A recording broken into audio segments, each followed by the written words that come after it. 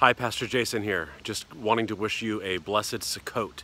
This holiday celebrates the time that Israel spent wandering in the wilderness, living in tents and tabernacles or booths, all of which have become the name of this holiday as well. But the main point of this holiday, what they celebrate, is that God chose to be amongst his people. Even during all of that time and through all of that rebellion, he was there amongst them, living amongst them as the glory over the tabernacle, the pillar of fire and the pillar of smoke. God chooses to be with his people. The Jews celebrate this holiday in lots of different ways. It's a 7-day feast. There's all kinds of joyous celebration.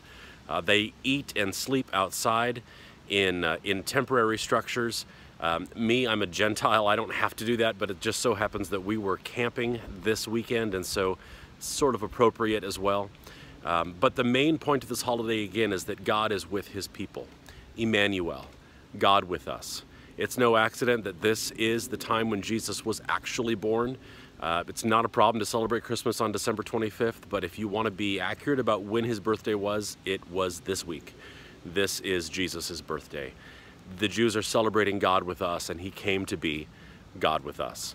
There's so much about this holiday that points to Jesus. I don't have time to do it in a sub 2-minute video, but I'll put a link below to a blog that I posted a while back about this holiday.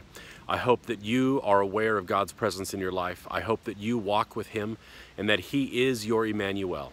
If you don't know the peace of God that comes from living life and all of its crazy trials with God as a part of it, then I pray that you would accept him as your Savior, that you would invite him into your life, and that you'd experience the joy of Immanuel.